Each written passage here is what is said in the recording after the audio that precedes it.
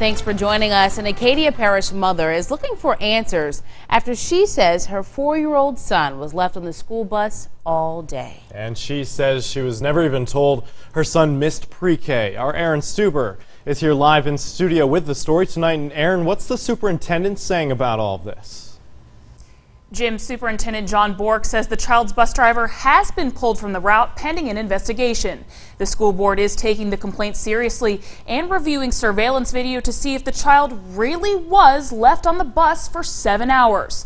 Latesha Hagger says she picked up her son from the bus stop today at around 3:30 when she says a bus aide told her that her son was found on the bus at the end of the day. The boy told his mom he cried when he couldn't get off the bus and then fell asleep. Hagger says no one at Church Point Elementary even noticed her son wasn't in school. They said they had notified the elementary. So I called the elementary.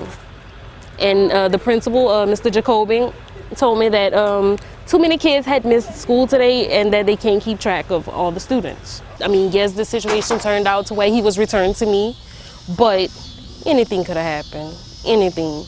And I mean, that's my baby. That's my baby. That's my only child. Again, that bus driver is off the route pending an investigation. Live in the studio, Aaron Stuber, KATC TV3. Aaron, thanks.